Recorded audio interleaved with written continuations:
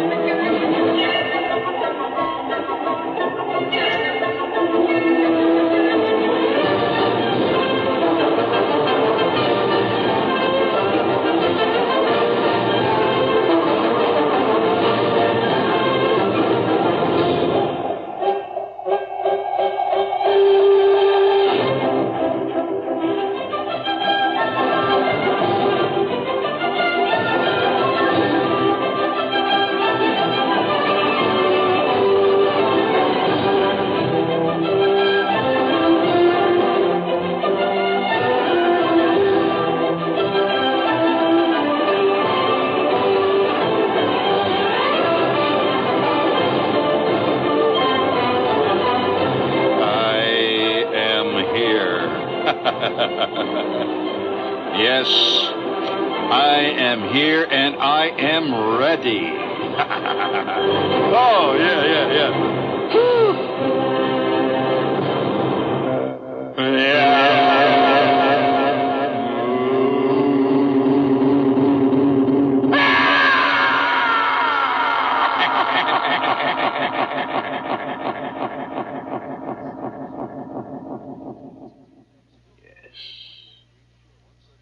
Tonight's show is as full of evil as the Black Pit. I just thought that I would warn you before we began tonight's show that if you are one of the sensitive ones, one of the queasy ones, I would like to respectfully suggest that you get the hell out of here. You have no business here. You hear what I said? I am serious about it. I got some real bad stuff for you tonight. I mean bad stuff, if you will, please. No. Echo, please.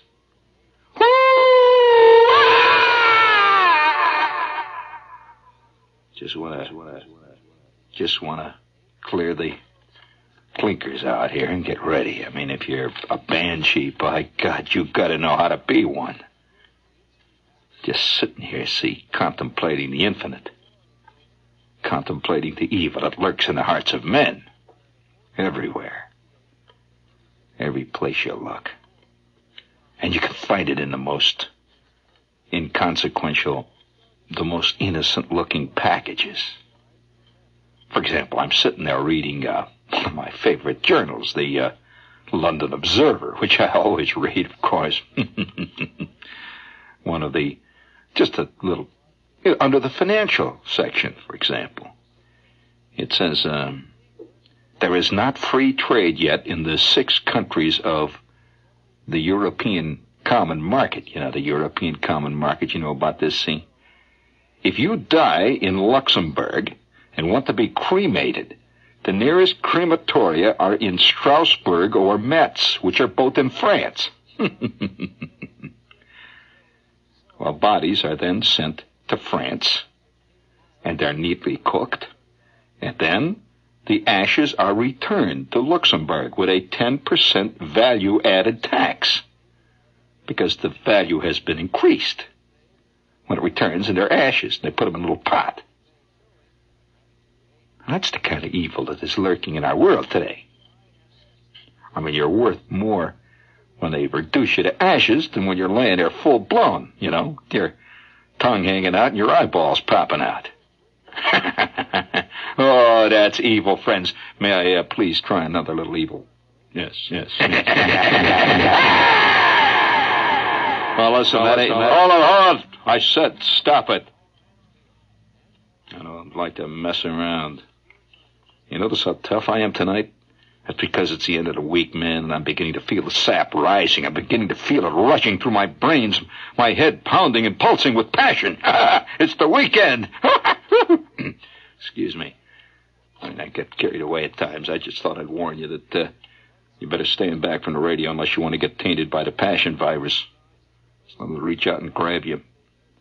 Oh, yes. You think that that's an evil... Listen to this one. There's a little picture here. You see this guy standing there dressed as a Napoleonic soldier? This is in the paper. This is the kind of stuff that's going on. Listen to this. It says, again, in the Observer, it says, we drove out to Waterloo for old time's sake and ran into Norbert Brassin, 65, a one-time mechanic, now a full-time collector of Napoleonica. He has thousands of volumes on the Emperor. His family owns a restaurant allegedly built from the relics of the battlefield. Brassin produced a cardboard box full of malodorous bones, which he claims his ancestors collected after the battle. He takes out his box of bones once in a while and sits there and enjoys them like any other relic. Malodorous. He says the British government has offered to buy his collection for the nation. He likes to dress up like the old guard for what Napoleon's warriors called la croix et la prune. Otherwise, the Belgians don't go in much for eccentricity. However, old Norbert has his box of bones. Now, wait a minute, don't laugh. Don't laugh. Oh, no. Think of this for a moment. Think about it for a moment. He has collected the bones of the soldiers that were collected on the battlefield at Waterloo. Bones. Bones.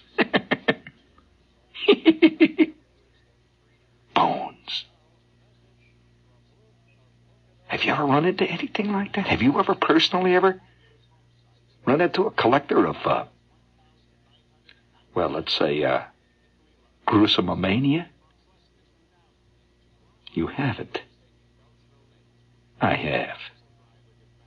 My God, what I have seen. What I have seen. I shouldn't even tell you. In fact, this doesn't really surprise me at all, because I one time had the first time I actually ran into a thing like this, I was about, 9. It's a sickening story, and I'm going to warn you, before we go into the story, I'm going to warn you, it is a story that is liable to cause you to get up and jump up and run out into the John to retch for about a half an hour. I'm just warning you. I don't want you to write back to there, Mr. Shepard. That story was in bad taste. My cat was sick for a week after he... I'm sorry, madam. I'm warning you. You must have fiber of steel to listen to this story. It's a sickening story. Oh, no, I shouldn't. Yes, you want to hear it? All right. Before I tell you this story, we've got a couple of commercials here. It's a sickening story, so you stick around. I got a couple of commercials here. I've got to get them out of the way. A couple of commercials. Let's see, we get the Flying Bird. Hey, listen, some guy wrote to me and he says, hey, Shepard, listen to this. I found this picture in a Woman's Day magazine. I turned the page and I practically fainted. Yeah, I saw the picture. It shows this chick standing, model type with her kid. And what has he got? He's got a flying bird, just like the kind that we've been hawking on the show here. He says, these flying birds are fantastic. I'm going to buy another one. He said, I've already owned 3 of them. I want another one. And if you don't have one of these flying birds, you get your check in the mail right now. Check or money order to Flying Bird, WOR, Flying Bird, Department S. Get this? Flying Bird, Department S, Post Office Box 1909, Grand Central Station, New York, New York. Now, these birds really fly. You just wind them up. And by the way, if you really have an evil sense of, the kind of gruesome, you can paint your bird jet black with radium wings and fly it at night with evil eyes peering out of a little beak And they're only $3.98. Think what you can do with this thing. New York State residents add tax, naturally. The Flying Bird comes packed in a box with instructions for assembly and operation. Even you can put it together. And it's guaranteed to fly. Specify white, dove, or yellow bird. Send check or money order, no cash. Send check or money order. Flying Birds, Department S, Post Office Box 199, Grand Central Station, New York, 10017. Flying Birds, out of the way. Yes, I'll tell you, I don't know whether to go full-fledged into the... We have also, let's see, got the bank there, Provident Bank. Let's see, Provident Bank. Hey, savers. Hey, you guys out there that are packing your dough away and hiding it under the mattress. March 31st should be good news for most of you, but good news because on that day, most banks will credit interest to your savings account, some at 5% a year, some as low as 4%. Interest is credited and available in most banks every 3 months. Well, you better find out about Provident. Provident, because they get their 5% dividends posted to their account, anybody that has money in that bank, on the last day of this month and every month. Not every 3 months, but every month. And that makes a big difference. So you can bank by mail. It's real easy. They'll send you this kit free, postage paid. You just write Provident, name of me, Provident. It says name of personality. Address it to that, or just write Provident, name of personality, WOR, New York 10018. And you can call them on the phone right now. Call MU2-6800 right now. Operators are standing by. Member FDIC. Bum.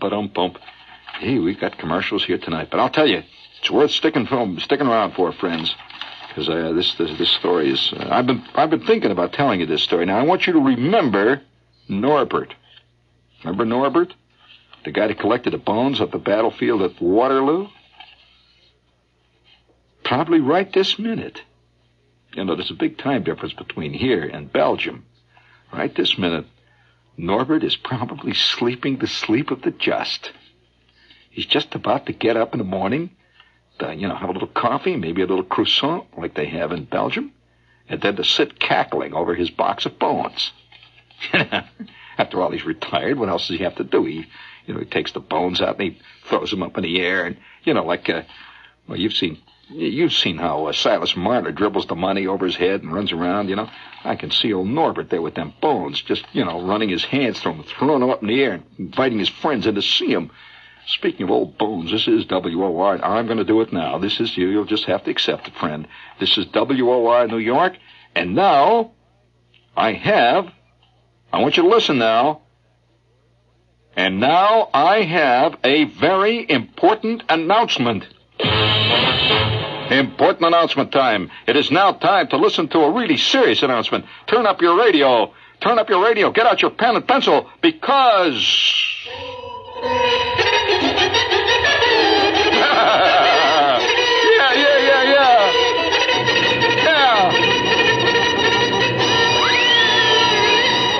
Gene Shepherd live in Red Bank, New Jersey. Okay, we've been getting about 500 calls and letters a day about this, and here is the dope. Tickets now go on sale Monday at all Ticketron outlets for the greatest show of the year. Me, Gene Shepherd's Spring Total Orgiastic Bacchanal. Yes, this is celebrating both spring and the anniversary of the Great Orpheum Gravy Boat Riot. And if you miss it, don't come whining around later and slipping around to me. Friday, April the 7th at 8 p.m. It all happens at the fantastic Carlton Theater in beautiful, picturesque downtown Red Bank, New Jersey. And we've also had as a special attraction the Sinful Street 2, which is a perfect group for a bacchanal. Now look, there is only one performance, so you better get your tickets now. I repeat, Monday, tickets will be at all Ticketron outlets. For the Ticketron location nearest you, call area code 212. Here's the number, 644-4400. Now, the Carlton Theater is easy to reach right off the Garden State Parkway. You better not boot this one. New Jersey may not be the same again. Gene Shepherd, the Sinful Street 2, live, lights, uproar. It'll wreck your head. Tickets go on sale Monday at Ticketron, just like the hockey games. Presented by Stagger Wing Productions. April 7th, 1972 will be remembered throughout all Red Bank, New Jersey history. Ah! Woo! Yeah. All together now, gang. Sing it out. Say it. Raise your hand over your head and holler, I will be there. By George. Yes, I will be there. Ah! Oh, yeah. Oh, help. Yeah. Oh, my. Good Lord. That's exciting, wasn't it? Yes, this is WR, New York. We'll do it again for you. They're more worried about things like that than what you put in between the station breaks. But that's the way life is these days. I am forever blowing bubbles. I am looking for... I'll tell you, I must say this, though, before we leave the subject. Most of my live performances, that is stuff I do on stage, are done in colleges. And unfortunately, most colleges limit the audience to people who go to that school. That's just the way it is. And I get letters probably 3, 4, or 5, maybe 15, 20 a day sometimes about people saying, how come, you don't do a show for the general public? Well, this is it, man. Last year we did one at Town Hall, and this year it's, this theater is a fascinating theater, by the way. They have such stuff as the ballet goes there. It's an elegant theater, and we picked it for that reason. Curious theater. All right, enough of this. We'll be there April 7th, 1972. That's a Friday night. Get your babysitter, the whole thing. Get your rubber truncheon ready. Let's see. We got a couple of... You don't know what a rubber truncheon is? Well, you look that up. That's tonight's homework. Incidentally, the only way to judge book clubs is by their list of titles, of course. And we have here tonight the Book Find Club. And they seek out only the best of contemporary fiction and nonfiction. All kinds of great stuff. And as a special inducement to join now, Book Find will send you for just $1 plus postage and handling 2 extraordinary books that cost about $15 at bookstores. For example, Ravel's Startling Without Marx or Jesus, and F. Lee Bailey's The Defense Never Rests. So you call now if you'd like to join the Book Find Club. The number is TN71441, TN71441. And as a member, you're obliged to purchase just 2 more books in a whole year. Phone TN71441 right now. They're on duty. Yes, sir. All right, enough of this stuff here. I'm going to tell you a story, man. I read this, I just picked this up, and I could see old Norbert sitting there. And I know exactly how many are left. I can just see him throwing those bones up in the air there and dribbling them down over his head, And I thought, I wonder how many people have ever had an experience like that. Well, it can happen to you. I mean, when you least expect it. I'm about 9, see? And, you never know what are contained in people's lives. You walk past these guys' houses, and you look, and it looks like a house. You see a fern in a window, and you see a swing out on the porch. And you figure, it's just a plain ordinary house. These people are just walking around, making sandwiches, eating peanut butter, and watching TV and stuff. Don't you believe it? There's more than meets the eye. Norbert's sitting there dribbling those bones over his head, cackling. That's just scratching the surface. I'm about 9, see? I was about 9, I guess, yeah. And I was going to the Warren G. Harding School. Now, this is a time when you're made out of tinfoil, you can be bent in any direction. Now, had I not seen this, had I not had this experience, I could very easily have been one of those nice, warm, smiley guys like Mike Douglas. Who really believes in Phyllis Diller and stuff like that. Really loves it. Oh, yeah. But I was changed forever that afternoon. Into a totally different guy. I'm about 9, see? And up to this time, the only thing I ever saw, the most exciting thing I ever saw was stuff like chocolate Easter bunnies, kind of stuff. Yeah. Once in a while you'd see a Raggedy Ann doll. Maybe you see an Airedale walking down the street, biting somebody. That's about it. That's about the extent of the horror in your life, Well, I'm walking home from school one day, and I am with Schwartz, and I am with Flick, and I am with Bruner. We're walking down the alley, as we often did, kicking a tin can along. We had these, kids invent games, continually inventing different games. They'll play the same game for about 3 days, and then they forget that one. They don't play that anymore. And they invent rules as they go along. And we had a game that involved carnation milk cans. You know, the little milk cans? And we'd look in the garbage, we'd find a carnation milk can, and instantly we would stomp up and down on it, making it into a little ball of tin. You know, just stamp it around, and it becomes like a tin puck is what it becomes. Real sharp puck. And instantly we divide into teams, me and Schwartz, and then Flick and Bruner be on the other side. And we would kick this can down the alley towards home. It was a running game that had no defined goals, except, you see, we had various goals that we went. If the guy that would kick it, let's say, into Mrs. Snyder's garbage can, if you could kick it in, had a big concrete garbage can with a thing open there. If you kick it in there, that's 2 points. And then there would be a battle for that. Then somebody would fish it out, and you'd start kicking it forward again.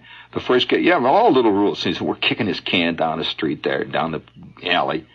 We're kicking away there. And there's this kid with us named Jack Martin.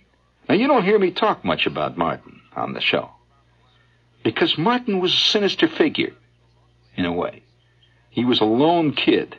He would sit in the corner, you know, and never say much. And he'd sit around and funny smile. So Jack Martin, Jack Martin is trailing along with us as we're kicking a can along there. See, well, we come along past Martin's house. See, each kid would, as he would hit his house, he would peel off, and the game would change. You know, we'd get to Schwartz's house first, then Flick's house, then my house. After that would come Bruner's house. Each kid, you know, sort of tails off. Well, here's Martin. See, we're going along. Martin's house is first. So we're kicking a can along. He's just with us. See, he's not part of the gang. He's just with us. So we're kicking a can. And all of a sudden, Martin, without any cueing, says, "Hey, you guys want to come in? I'll show you something." Yeah, I had never been in Martin's house. There's some kids that just are not part of the crowd. You don't go in his house or anything. You just know this kid. That's it. It's the first time he ever said this. "Hey, you guys want to come in? I'll show you something." My first impulse was, kick the can. Schwartz says, "What?" Martin says, "Well, I'll show you when we get in." Flick says, "What are you going to show us?" Martin says, "Wouldn't you like to know?" That's a typical kid answer, you know. "Wouldn't you like to know?" Flick says, "No." He says, "Well, I'll show it to you if you come in."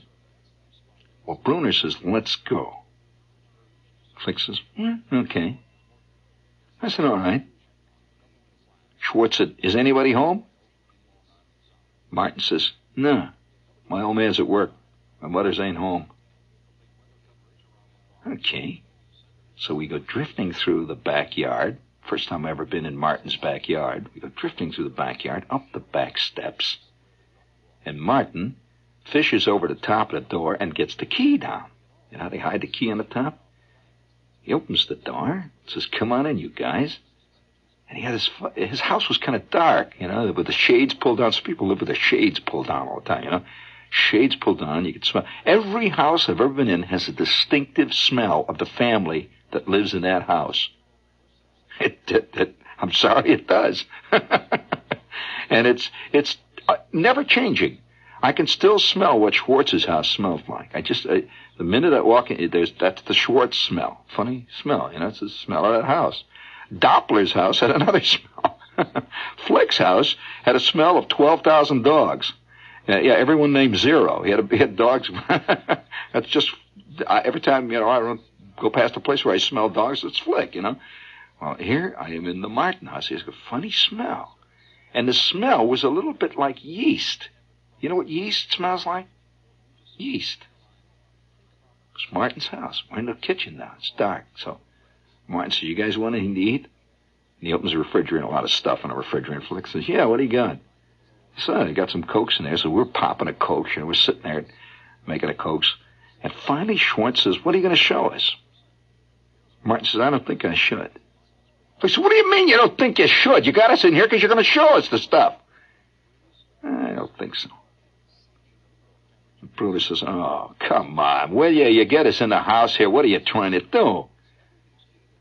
Martin says, "Well, I don't think I should. It belongs to my dad."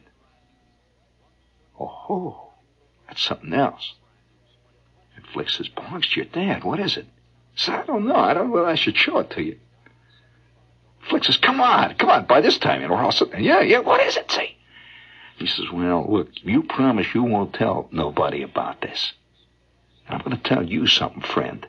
This is the first time I have ever told this story. I will guarantee, in fact, I was not even reminded of any of this stuff. I sort of blocked it out in my head until I ran across this thing with Norbert, with the bones of the Napoleonic soldiers, and malodorous bones at that.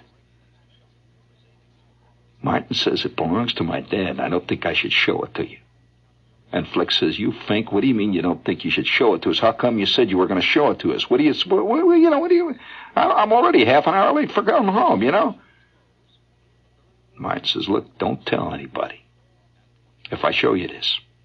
And Schwartz says, oh, don't worry. And at that point, all of us, he says, come on down in the basement. All of us went down into Martin's basement. Now, his basement was the first one I saw like this. His basement was done up. It was finished. It had a playroom down there and all that stuff, you know. The basement I lived in, our house, had a bunch of old Allstate tires piled up to the ceiling, you know, and a lot of old pieces of angle iron and stuff down there, and a lot of wheels and junk, and a washing machine and stuff. But his basement had linoleum on the floor, and it had wood around the walls, and it had a pool table. It's the first time. It was a whole new thing. Seems like, hey, look at a pool table there. And with that, Martin says, don't touch him. Our man gets real mad if you play pool on him. He says, because, you know, he really gets mad. Don't mess around with it. He said, I want to show you what he's got. And so we go past the pool table. I can still see the scene. I did not have any idea what I was about to see. And Martin says, now, don't tell anybody about this. Don't tell anybody. And he opens this cabinet, which is on the side of the wall. And in the cabinet were these pool cues. These pool cues are all sitting there, see? And in the cabinet were some shelves right under the pool cues. We're all standing around looking, see, waiting to see. And it was a funny smell. Very funny smell as soon as he opened that cabinet door. Vin. He says, now, don't tell anybody. And he had a Prince Albert can. One of these pound cans. You know how they're red? Prince Albert. There's a picture of Prince Albert on the side. Have you seen them? The Prince Albert tobacco cans. It was on the shelf. He says, this is my old man's. Man, if he sees me showing you this, he's really going to skin me alive, man. He takes out the Prince Albert can, and he carries it over to the pool table. Puts it on the pool table. And says, now look. After I show you this, don't mention it to anybody. And I can only show it to you for a couple of seconds, and we got to get out of here. Because if he finds me messing with this, it's all over. So we're all hanging over the pool table. And he says, look. He takes the top off. And we all peer in. He's got this yellow light bulb lit over our head. In the can is a wad of cotton. He says, now watch, look at this. He takes the cotton off, and there inside was this little brown thing. It was on another wad of cotton that's just laying in there. And I look down in to see what it is. And just then, Schwartz goes, ah! Oh, what is it? It had a fingernail on it. A fingernail on that little brown thing. And then I saw what it was. It was the second joints, the fingernail, and the first and second joints of a finger. A finger. And it was brown and dry. Had a fingernail on it. And Flick backs away and said, what is that? Where'd you get that? And Jack Martin said, it belongs to my dad. You know whose finger that is? Flick said, whose? Jack Martin said, did you guys ever hear of John Dillinger? That is John Dillinger's little finger.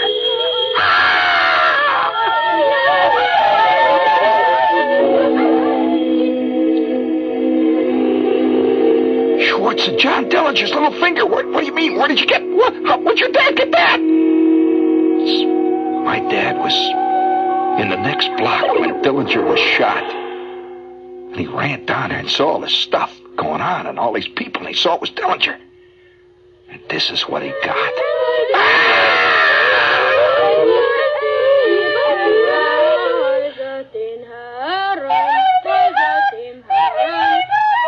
Well, we looked at it and hung around for a second. And Martin put the top back on and stuck it back in the cabinet. We went back upstairs, and not one of us said a word.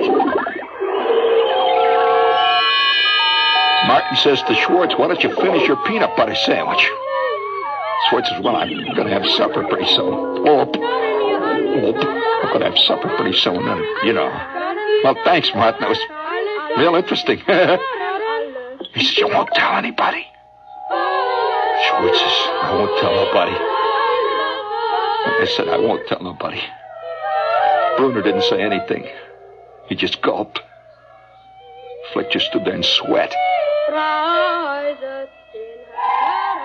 We went out the back door, me and Schwartz and Flick and Bruner. We got back out in the alley, and Flick says, "Let's kick the can." Schwartz says, "I don't want to kick the can." We walked down through the dusk. You're listening to a guy that saw John Dillinger's left little finger. That's what they said it was, anyway. God only knows what it really was, but I can tell you this. It sure as hell had a fingernail on it.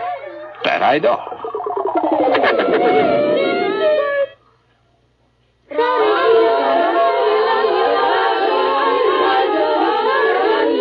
All right, I told you it was going to be a sickening story, didn't I? I told you it was going to be a sickening, rotten story. And that isn't the end of it. That is not the end of it. Because not more than 3 months after that, the sequel to it was even more fantastic. That's why I told you not to listen tonight. I mean, I doubt whether any of you have ever seen the finger of a live, walking around human being in a Prince Albert can. Not one of you. You know I couldn't make up something like that. Oh, my. Before we go any further, we got a couple of other commercials here. Let's see, what do we got? Yes, 1, 2, 3. We got Shoetown. Yeah, Shoetown. Let's see, get on with this one. Where is it? I don't see the commercial. Oh. Yeah, here it is, Shoetown, yeah.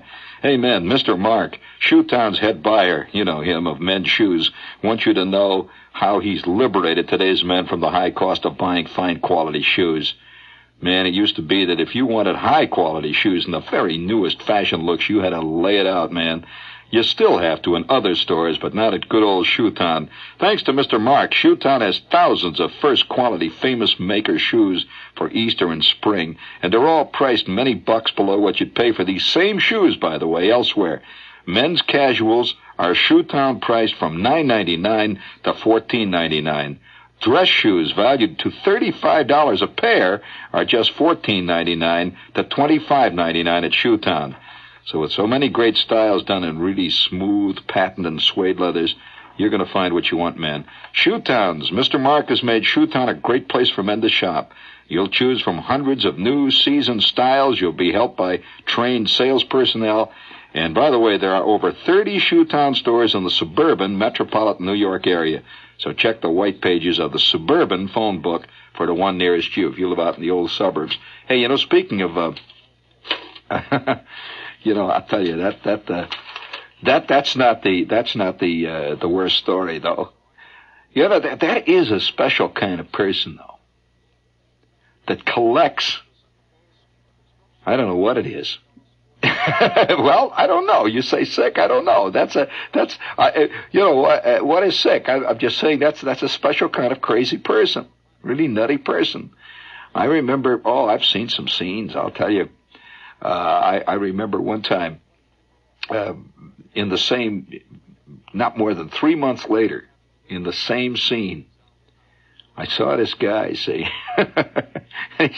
he says to me, there's another kid. See. He says, hey, do you want to see something? And I said, what? Oh, I better not tell you this. I said, what? Anytime somebody sidles up to you and says out of the corner of his mouth, hey, do you want to see something? You got your choice right there. You're going to see something you may not want to see. Or you can go ever and through your life and forever be one of the innocent ones. I'll tell you, this kid says to me, hey, do you want to see something? I says, yeah. He says, well, come with me. Well, right next to the school, there was a swamp. And this swamp was very wide, tremendous wide swamp. And it's like the Jersey marshes out here, you know, it had cattails and all that stuff. So he said, come on out to the swamp with me. So we go out to the swamp, and I don't know how this ever happened, and then who did it or why. We go through the woods and the weeds and the water and the swamp and the glop. We go about a half a mile. He says, wait till you see this. And there, sitting amid a pile of rubble and cattails and trees, was a little shack. He says, take a look at that. Somebody, I'm just telling you exactly what I saw. I shouldn't tell you this. This is going to have you screaming all night. Somebody had, well, I better not tell you this. It's a terrible story. No, you don't want to hear this. No, I better not tell you this story. No, it's a terrible story. I mean, when I saw this thing, I almost flipped. Well, all right, there was a shack in a swamp. And you wonder why I have this curious sense of what's going on. When you see things like this, you just can't turn around. Anyway, here was this little shack. It was made out of old wood, and it was tumbled down. I'd seen it many times. You know, when you go out in the swamp, the kids would play out there, and it was always there. And it was old, and it had been there for many years, and it was just practically decayed, and the roof was falling down. It was nobody could live in it or anything. It was just an old, battered old shack in the middle of the trees with cattails all around it, and water and swamp. And we knew how to get through to that. See, we could hop from island to island and run through the mud and up and down this thing. I couldn't believe it. I better not tell you this. All right, give me a little spooky music, man. I'm going to tell you. There, nailed to the side of the shack, believe it or not. Well, I might as well come right out and tell you. Was a hand. Bring it up big. Somebody had nailed a hand. That's all, just a hand. Well, I was about 20 feet away, let's say. Oh, my God. Oh, it's there. Have you ever seen a hand nailed to something? There was a hand. And it was a nail right through. It was on the side of this bed, you know, right there. I swear. Hey, Scott, what is it? He says, don't, oh, wow. You know, he said, I saw it the other day when I was on the swamp. Well, the two of us, it scared us. We you know, he had seen it before, but now it scared him all over. We ran like hell back to this place. Back to school. We ran back through the swamp. And I'm about, 50% hysterical. We get back out to the playground. We're walking through the playground. And I said, we got to tell somebody about that. And he says, oh, don't tell anybody. I said, I'm going to tell him. I want to tell Mr. Sanderson. He says, don't tell him. We're going to get in trouble. I said, oh, I'm going to tell him Mr. Sanderson was the school janitor. And he was always there by the front of the school. So I said, I got to tell him. He says, oh, no, don't. We're going to get in trouble. I said, come on, Scott, we're going to tell him. And the two of us went over. And this guy's, he's got a corn cob pipe. He says, what's the matter with you guys? I said, there's a hand out there nailed to the shack out in the woods. He said, a hand? Are you out of your mind? I said, yeah, there's a hand. He said, come on, you kids, are you putting me on? I said, no, there's a hand out there. And he took off like a bird. He ran into the swamp. 5 minutes later, he's back with blood in his eye. There was a hand nailed to the side of that building.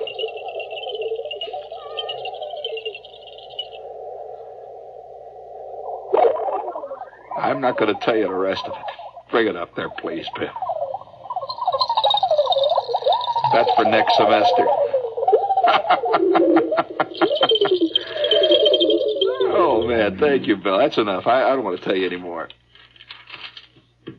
Okay? Now, you wanted to hear the end, didn't you? Of course. Now, what if I told you I got 5 years? I spent them in the Michigan City pen, huh? Would you accept that? Yeah, you probably would. That's the trouble. Yeah, then I'd have to, of course, then immediately 5 agents would call me up and try to get me, get me folk singing gigs. But, nevertheless, the sequel to this is insane. We were called up to Miss Norton's office. She was the principal. And me and this kid and Mr. Sanderson, rather, all of us are, he drags us in there. And he says, tell her. And so we told her we saw his hand. He says, yeah, there's a hand out there. She says, a hand out there in the swamp? And this became, incidentally, quite a cause celeb. So at that point, she says, I'm going to call the police. So she did. And about 20 minutes later, we're sitting in the office waiting to see what, was going to happen. The police came. They went out there. This police sergeant came back. His face is as red as a beet. Somebody had nailed a glove to the side of the wall. And all of us had seen, every one of us had seen a hand when we went out there. It was the swamp. It was being out there in the woods with the snakes. It was being out there with the cattails, with the wind blowing, and the spooky sounds going through the trees. It was just out there and began to rot your head. I saw a hand. I swear it was a hand. Mr. Sanderson saw a hand. Everybody saw a hand. Except the police sergeant. He saw a plain, ordinary work glove. It was kind of white, a glove. Somebody had nailed it there. But I want to tell you this. You see a hand, a glove nailed to the side of a building, man, and that'll scare you. Speaking of scary moments, I am going to be... Let's see, I've got to find it here. Or should we save this for... No, let's give it a little... All right, listen, I'm going to... No, we'll save this for next week. Yeah, okay? Yeah, we'll save it for next week. Now, look, if you think this is a spooky story, wait till you see what happens in Red Bank, the 7th of April. Oh, no. We're gonna unload. I'll tell you. I can tell you stories. Because, I think the grotesque is always just on the edge of our subconscious. And it is. There's no question about it. That what is it in us that makes us want to get scared? People love horror stories. Now, why? You'd think they wouldn't like them. But it's evil. It's like the time all of us, me and Flick and Schwartz, creeped up to this house one day. And these people were having a seance. You ever seen a seance from the outside? With the red light hanging over the table and all these people sitting around the table with their hands on this table. And one of the people, this lady, sort of an old lady, was leaning back in her chair. And her mouth was open and she was making these strange screaming sounds.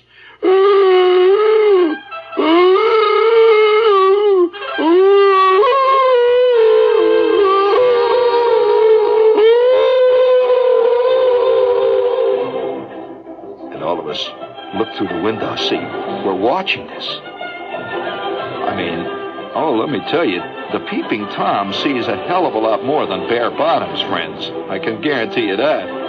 There's some things he doesn't want to see. And we're all looking through the window at this thing with the red light bulb. And the worst part of it is that I always took the paper to this lady. She was the lady who I always took papers to. I was a paper boy at the time. I never could look at her the same. After that moment, with her eyeballs rolling and she's screaming, and there's a trumpet hanging up in the air there and it's blowing something. And you could see Abraham Lincoln's head floating around in the darkness with the red light flickering over it all, and a hand tacked to the side of a shack out in the swamp. Dillinger's finger with a fingernail on it. Oh, God. Oh, the evil that lies in the hearts of men. Only the deep pit knows.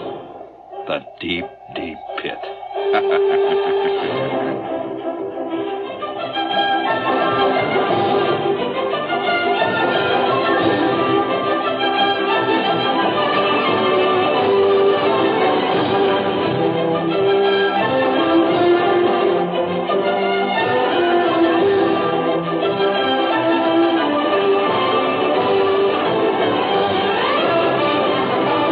remember, I warned you. I told you. I told you it was going to be bad news.